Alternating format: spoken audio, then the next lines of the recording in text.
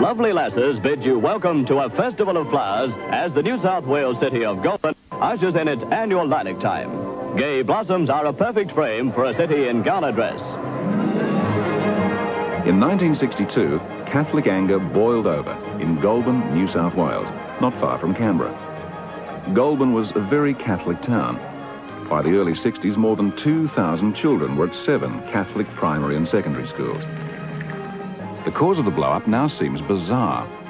Government school and health inspectors demanded 3 extra toilet seats at Our Lady of Mercy Preparatory. The bishop said he couldn't afford it. The row made national headlines. Four Corners compiled this gripping report.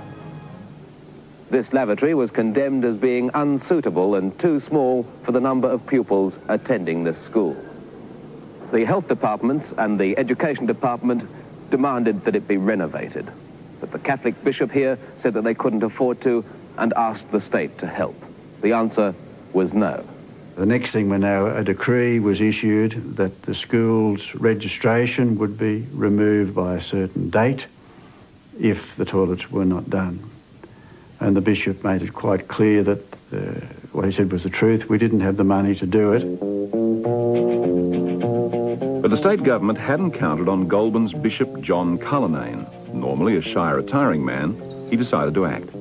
On a Sunday, he invited 40 Catholic parents to discuss what to do. One was a local solicitor, J.B. Mullen. The final suggestion that came about from Mr. J.B. Mullen, who's not renowned for his radical ideas, he suggested that all the schools closed. And the impact of that on the meeting was quite effective. On Monday, the 9th of July, 1962, 700 people met at Goulburn's Lilac Time Hall, a building known locally as the Praying Mantis. The proposal before them was a strike to close down the Catholic schools and send their children to flood the state schools.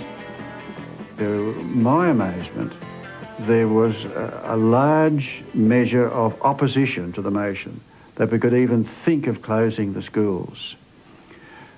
It was more emotional than intellectual, but believe you me, it was emotional. There were vigorous speeches on both sides. One woman claiming that she'd march on Parliament House rather than sacrifice her children, put them in the firing line, so to speak. But when it was put to the vote, the overwhelming majority of parents said yes, close the schools. Watching on silently was a prince of the church, the much-respected historian Eris O'Brien, Archbishop of Canberra-Goulburn. Catholics in those days were much more likely to obey the wish of the Archbishop. And in fact, I think had he said, well, look, I've listened to you, but you mustn't do it, we probably wouldn't have carried on with the strike. And then at the end of it, he made a very courageous statement saying that if you as good citizens and good Catholics want to exercise your democratic right to make a protest, I will not restrain you. That remark was not understood immediately by reporters. They asked the question, what does that mean? To which Bishop Cullinane told them on the side, it means the schools are closing.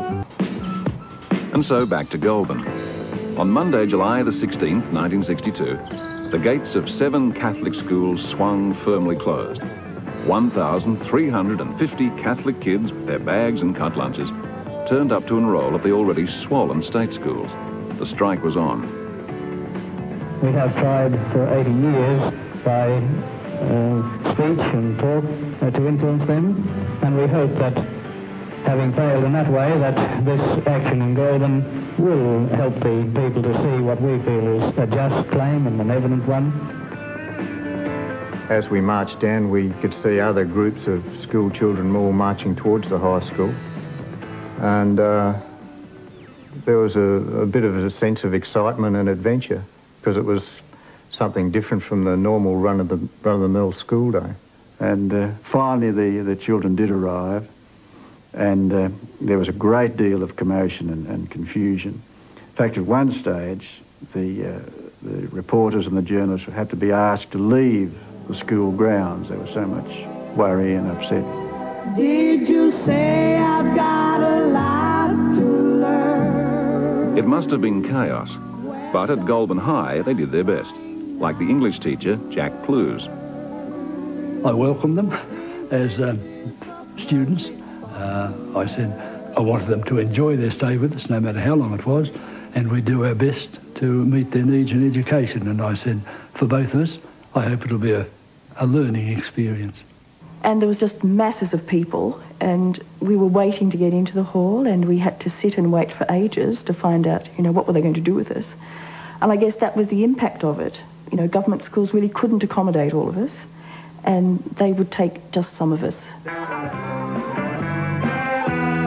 It turned out that Goulburn High, the only state high school, and 3 primary schools, had room for less than half the Catholic students who applied to enrol. The others looked like going without an education. For those who did get in, it was a bit of a culture shock.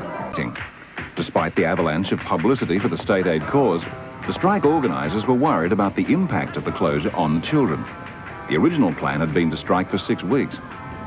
We received a press and publicity which was tremendous. It exceeded, in fact, our wildest expectations. In the end, J.B. Mullen announced that in everyone's interest the strike would end.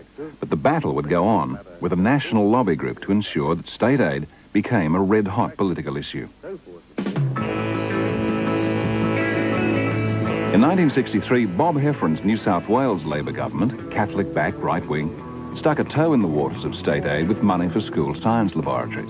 Consternation. The faceless men of the ALP federal executive overturned that decision, leaving Labor in Parliament with egg all over the face.